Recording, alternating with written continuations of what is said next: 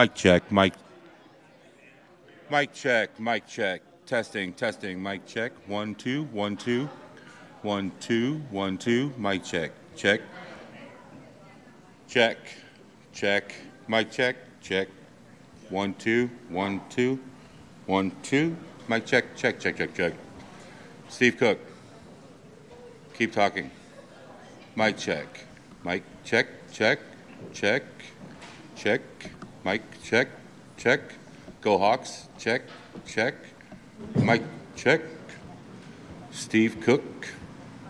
Charleston, South Carolina. March 7th, good year of the Lord. 2024. 6th? No.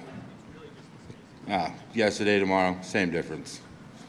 Check, check, check. Check. Who knows? Check, check. Everybody good? Copy that. Thanks, thumbs up.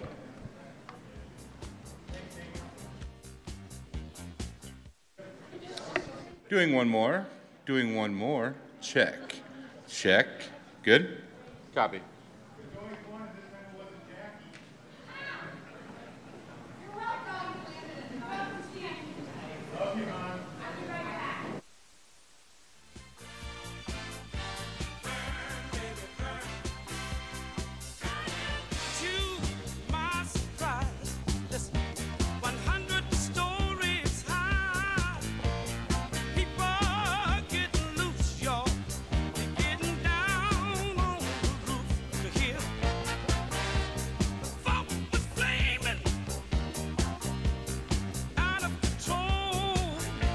Check, mic check, final check, mic check, check, check.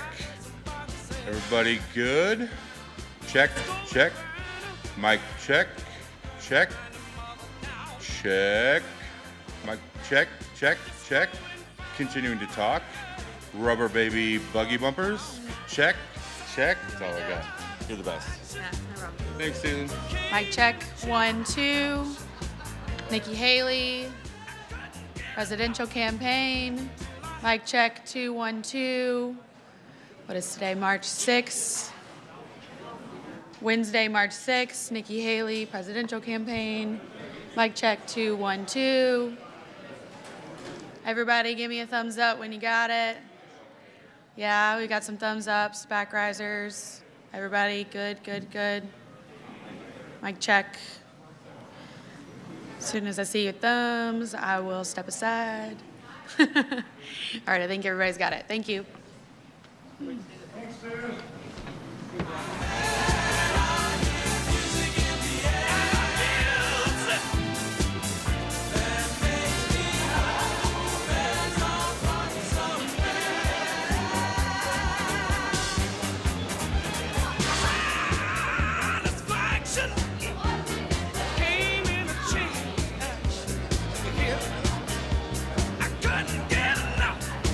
So I had to set the struck.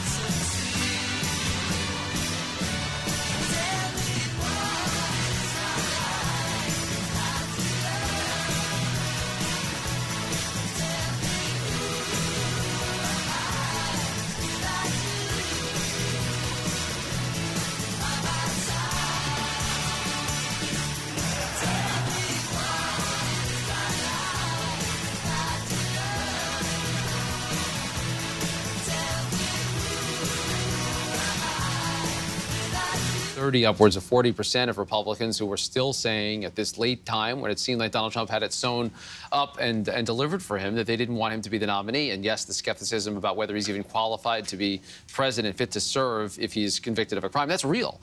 I think the endorsement itself would give I think less oxygen to the anti-Trump movement inside the Republican Party.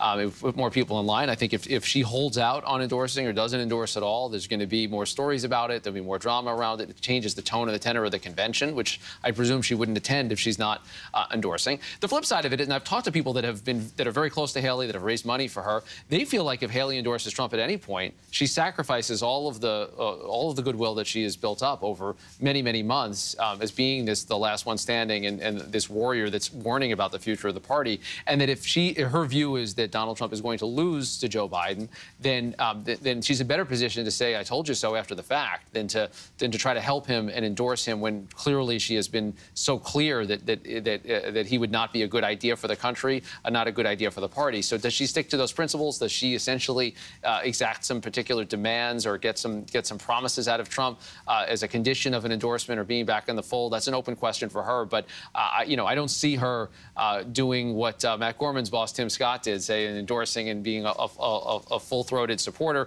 I also don't see her doing what Ron DeSantis did, which was kind of the quiet, quick endorsement and then disappear from the national stage. I don't think she's there yet. So, Matt, you've been there having to plan one of these speeches as it looks like they're starting sound checking and all that, preparing for Nikki Haley's expected withdrawal from the Republican presidential race.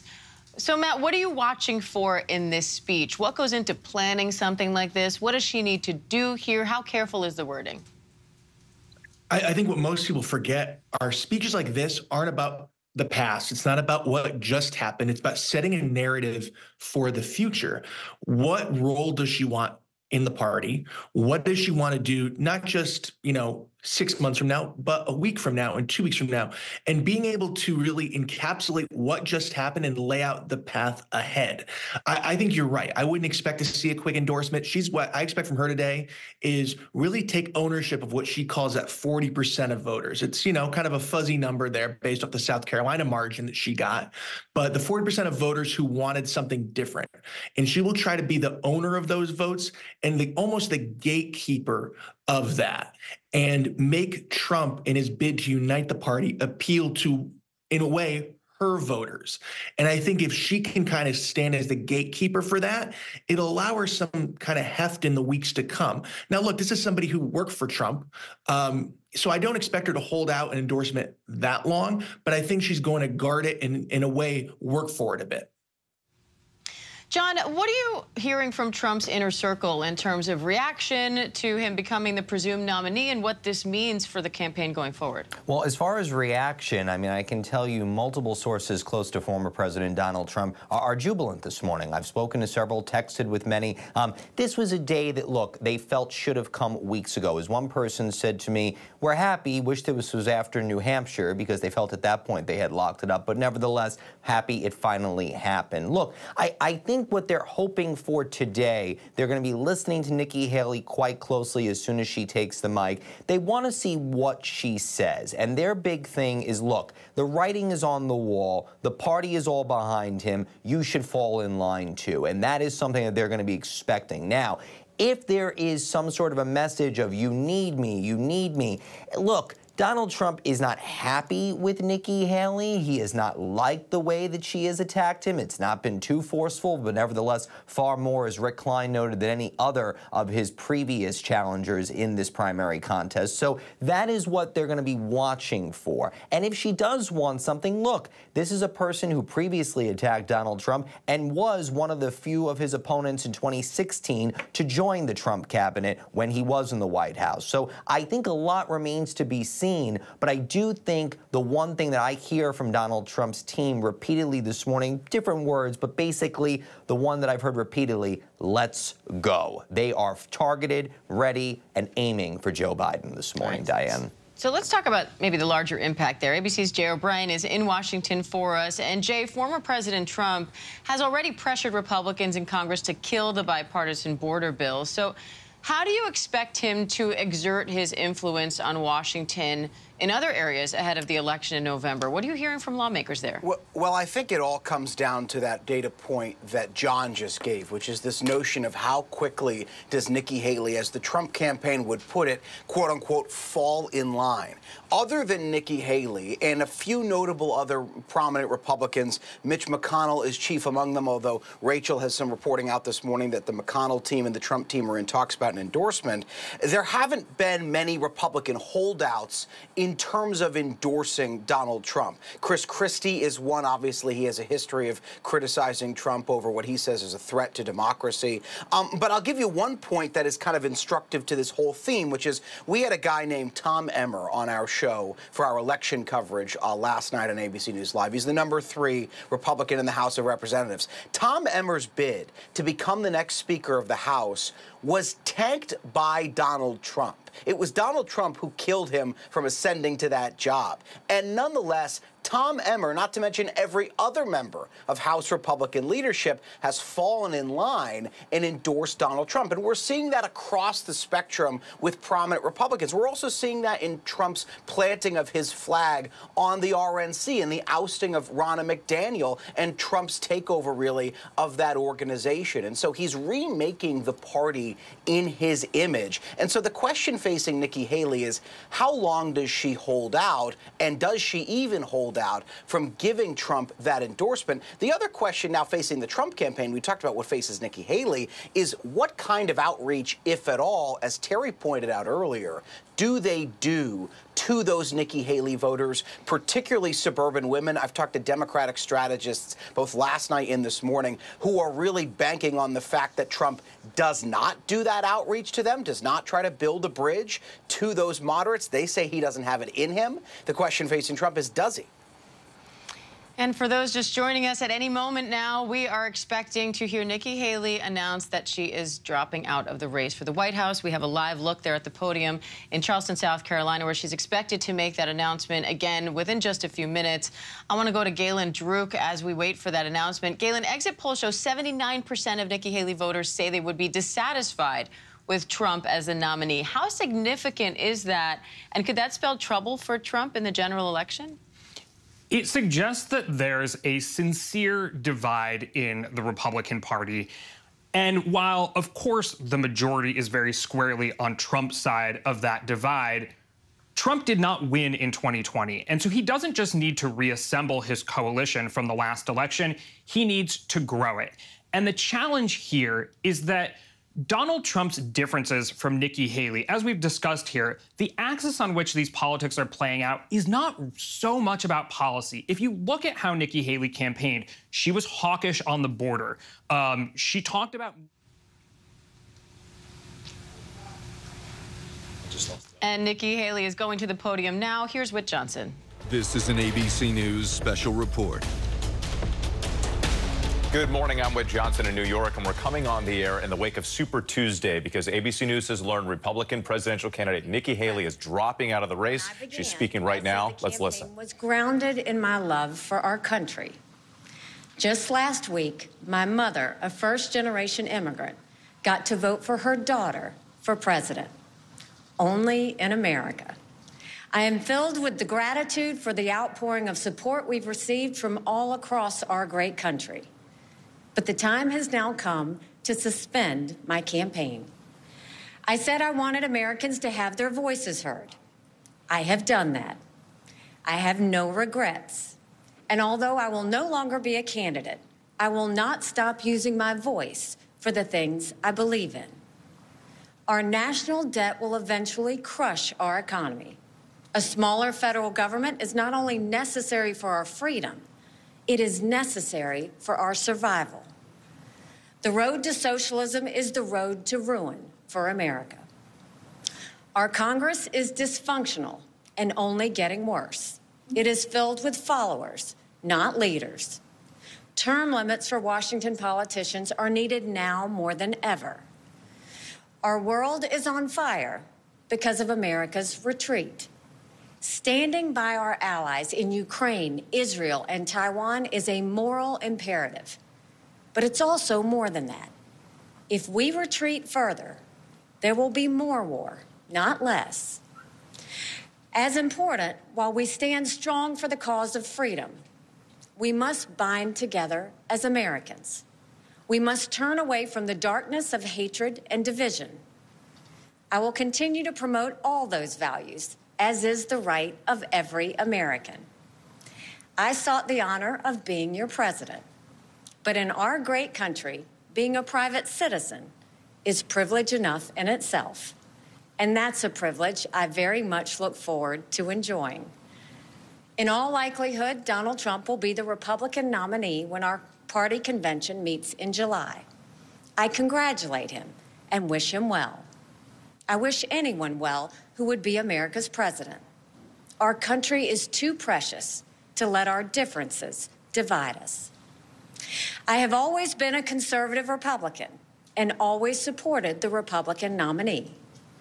But on this question, as she did on so many others, Margaret Thatcher provided some good advice when she said, quote, "Never just follow the crowd. Always make up your own mind." It is now up to Donald Trump to earn the votes of those in our party and beyond it who did not support him. And I hope he does that. At its best, politics is about bringing people into your cause, not turning them away. And our conservative cause badly needs more people. This is now his time for choosing. I end my campaign with the same words I began it, from the book of Joshua. I direct them to all Americans, but especially to so many of the women and girls out there who put their faith in our campaign. Be strong and courageous. Do not be afraid. Do not be discouraged, for God will be with you wherever you go. In this campaign, I have seen our country's greatness. From the bottom of my heart, thank you, America. God bless you. Nikki Haley, the former governor of South Carolina, former UN ambassador, right there announcing that she is suspending her campaign and dropping out of the race. She stopped short of endorsing the former president, Donald Trump, and instead saying she congratulates him, wishes him well. She said, "We must bind together as Americans, turn away from hatred and division." She also noted it is now up to Donald Trump to earn the votes of those who did not support him. This is now his time for shooting. Of course, all of this comes after Donald Trump's significant win on Super Tuesday, winning 14 of 15 states. In last night's voting, you can see the map right there. Haley had vowed to stay in the race through at least last night, despite pressure from within her own party to bow out. Now, let's go to Eva Pilgrim, who was in Charleston, South Carolina last night. She's back in New York this morning. And Eva, we noted last night that you were not at a campaign rally. You were out on the street. That's because Nikki Haley did not hold an event. Likely she also, as you noted, was an accountant. She could see the numbers, she could see the math, and it was not in her favor. Yeah, it's so unusual for a candidate not to hold a campaign event on an election night. And just as you said, Whit, she is good at math. She's an accountant. She said she was going to look at the numbers when she was no longer competitive. She told us just a couple weeks ago that that is when she would get out of the race, and that is what we have seen her do here. You know, she stood firm to her promise to stay in until Super Tuesday because she really wanted to give Republican voters a chance to vote for an alternative to Donald Trump. She kept telling us that she was hearing from people that they didn't want to vote for the former president.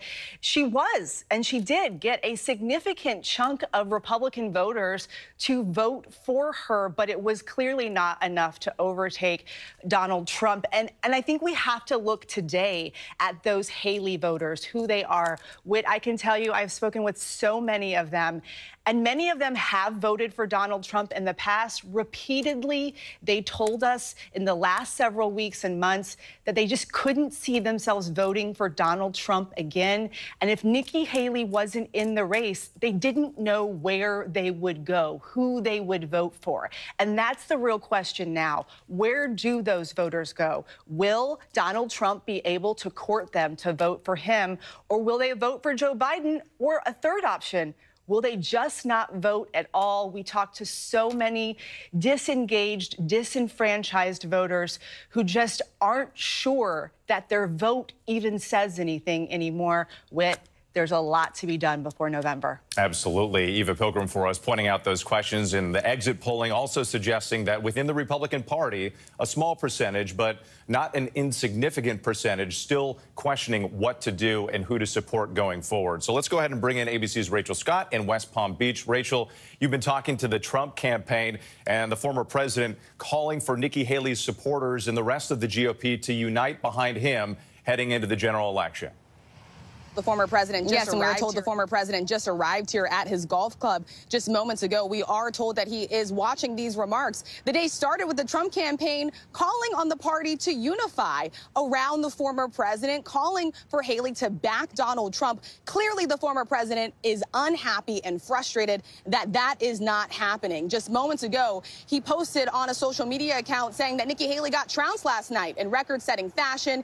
He said that he's further inviting all Haley supporters to join his movement. There are some clear warning signs here, though, for Donald Trump as he looks at these exit polls and sees that many Nikki Haley supporters say they will not commit to supporting Donald Trump in November. Many of them say they will not even commit to supporting him, especially if he is convicted of a crime. We know the former president is facing 91 criminal charges, still pushing ahead here with this race and this likely matchup with President Biden in November. But this is a remarkable turn for the former president who left Washington really rebuked by a lot of Republicans for his actions on January 6th, now facing multiple criminal indictments and now the presumptive Republican nominee.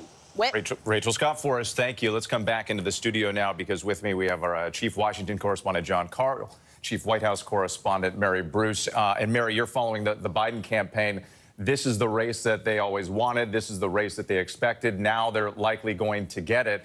And they believe that perhaps some of these Nikki Haley supporters are up for grabs. They do it. In fact, the Biden campaign feels very strongly. They are confident that there is a significant share of voters out there, Republican voters, who simply are not sold on Donald Trump. They feel that he is not going to be able to expand significantly beyond Trump's really devoted base. In a memo this morning, the campaign saying Trump's path is, quote, limited and his coalition is hemorrhaging. And I have to tell you, I was in Michigan last week for the primary there. We talked to one of these voters, a woman who said she went in and voted for Haley, but when it came down to it, if this was going to be a rematch, she simply couldn't stomach voting for Donald Trump. She was going to vote for Joe Biden, despite her concerns about his age, despite the fact that she wished someone else was really running. So you are now going to see the president trying to reach out, trying to court and make his case to Haley's voters. He's going to have a big chance to do that tomorrow night at the State of the Union address. The campaign really views this as the kickoff to the general election this moment. You mentioned the State of the Union. What more are we learning about the president's preparation and some of the messages we could hear? He has been deeply involved in preparation over the last few days. We're not going to see him publicly until tomorrow night. This is a huge pivotal moment for him. It's the biggest audience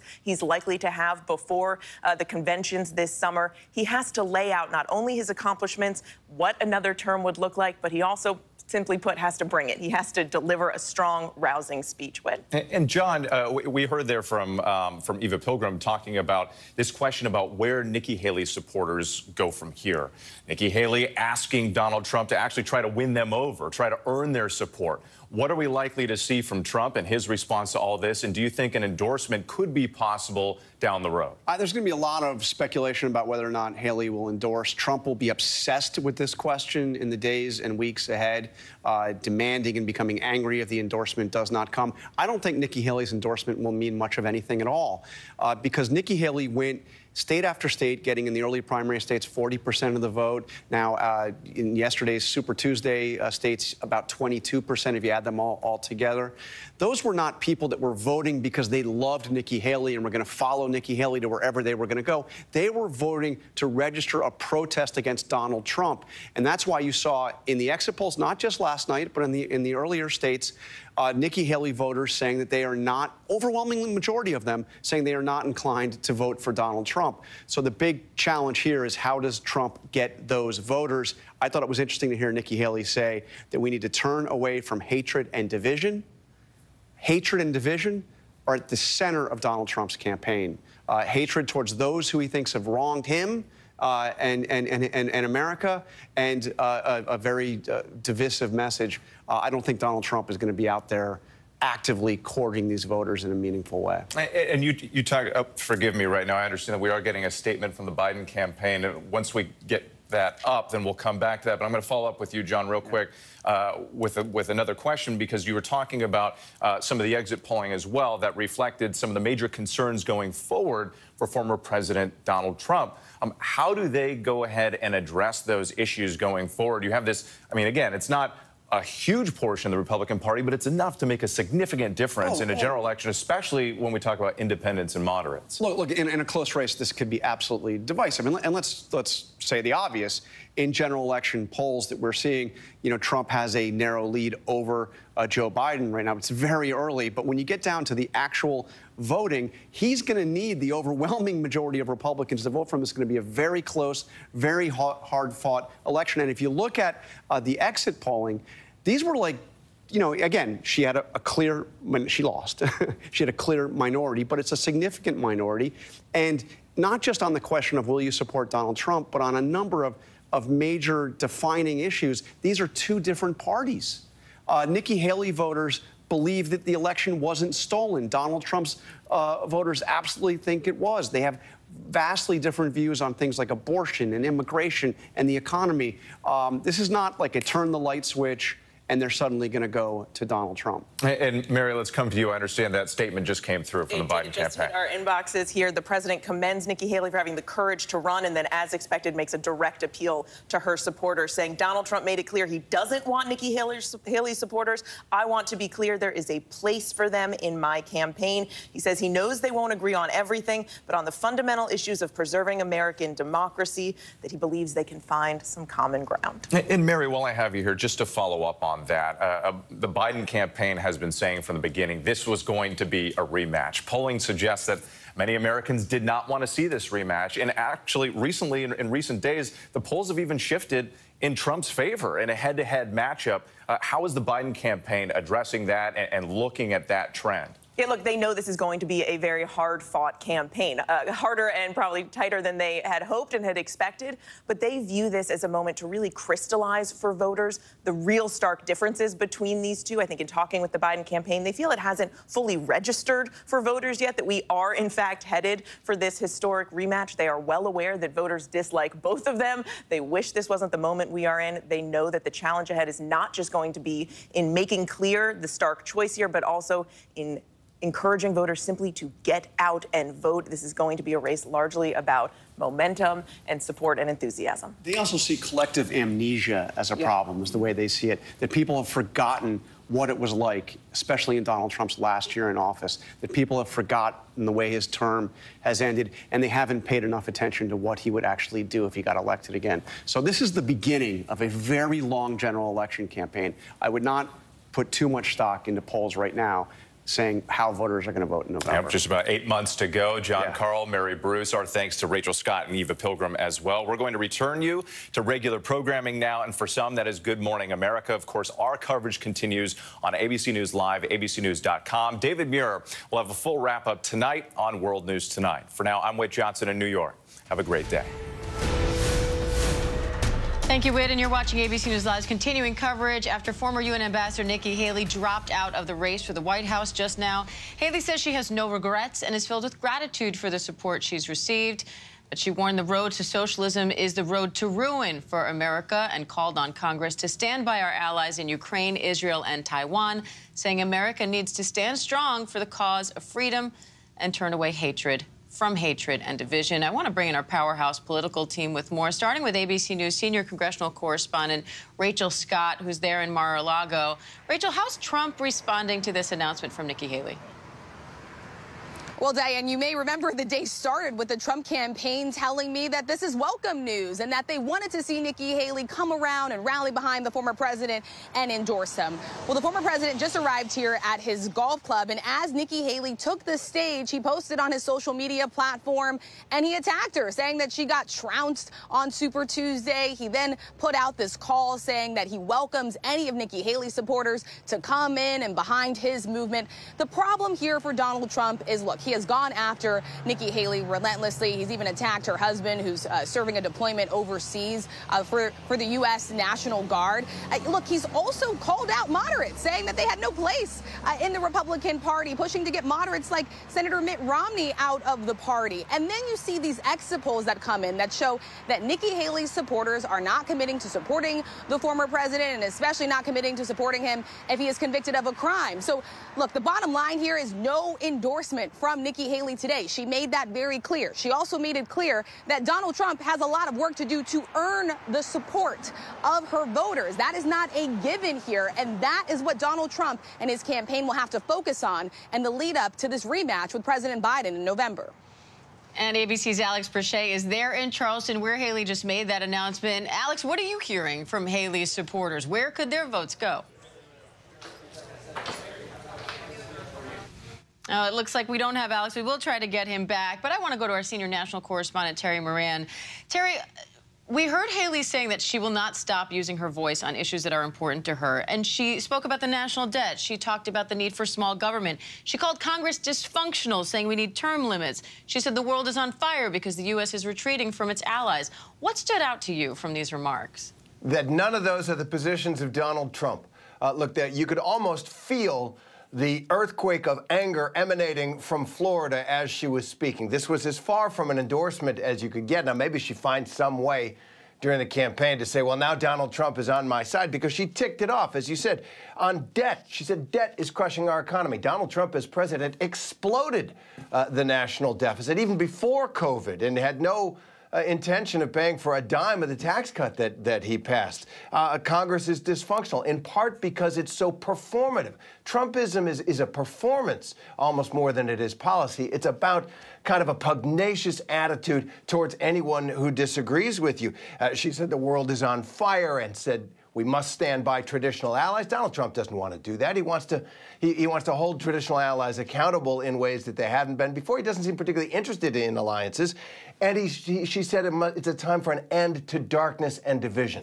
Darkness and division is Trump's calling card in some ways. So she's a long way. She also said that she wished him well, but that she wished anyone who would be our president well. That is not an endorsement. So I think what I took away from it is that right now she is a long way from endorsing Donald Trump, and that definitely will be a problem.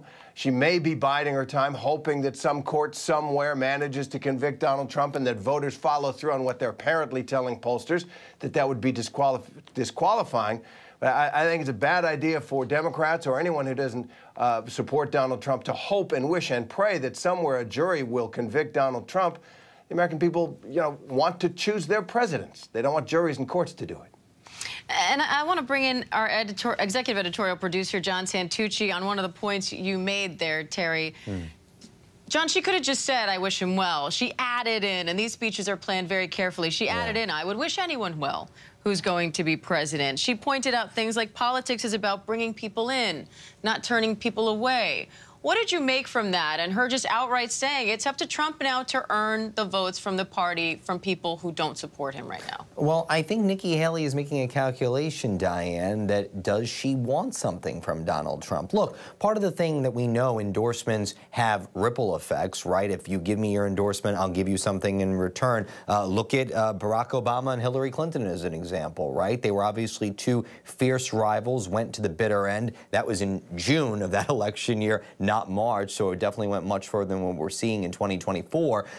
But in the end, Barack Obama gave Hillary Clinton Secretary of State. That was a huge job, something that Hillary Clinton wanted. So does that something that plays into Nikki Haley's calculus? Look, I can be valuable. I can give you some support. I want something in return, so you got to come and work for it. Now, the statement that Trump issued on his social media platform sort of draws a line in the sand, right? If Haley's saying, I want something, if you're reading through those words, Trump's statement is, I don't really care. I mean, using the word trounced is not a way to bring somebody to a bar for a drink at the end of the day. And that is something that I think just really plays into what we've been hearing inside Donald Trump's orbit for the last several weeks. He's been quite angry at Nikki Haley. He and his top advisors thought she should have gotten out early on, gotten out after New Hampshire, gotten out after South Carolina, but she didn't. She held on, dragged this out, forced Team Trump to spend money in some cases, not as much as they normally spend because most of the directive of the campaign cash is heading to the courtroom. Donald Trump's legal fees are really taking up the bulk of where he is spending the money that's coming from small donors around this country. So how does this all shake out in the coming weeks? Look, as our teams reported, it looks like Senate Minority Leader Mitch McConnell is edging closer to an endorsement of Donald Trump. That is another key Republican, a moderate key Republican falling in line. And our sources are now telling us, I'm hearing in my ear, that we've confirmed that endorsement. That is another big one. That is another huge Republican falling in line here, Diane. So is that something now Nikki Haley looks around and says, wait, am I the only person left? Has everybody else endorsed Donald Trump? And ultimately forces her hand. Maybe that endorsement comes sooner than anybody thought. And let's go to Jay O'Brien on that point there in D.C. Jay, we have already seen former President Trump exert some influence on Washington and how policies are passed. So what do you expect now that he has the endorsement of the Senate Minority Leader?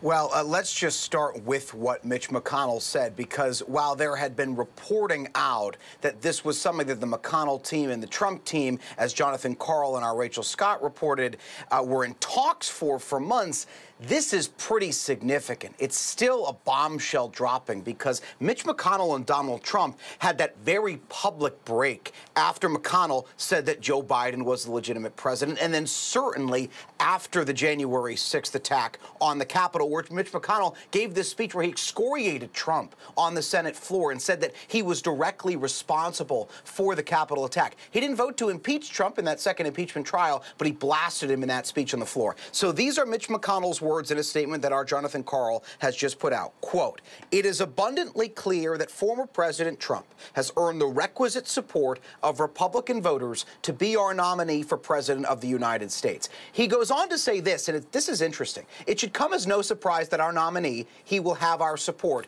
during his presidency. We work together to accomplish great things for the American people." That is a pretty full-throated endorsement from Mitch McConnell, who has made no secret in the last few months that he is no fan of Donald Trump's. All right, and we have a lot more on this coming up after the break. Rachel, Terry, John, Rick, thank you all. The news never stops. Again, stay with us. We will be right back.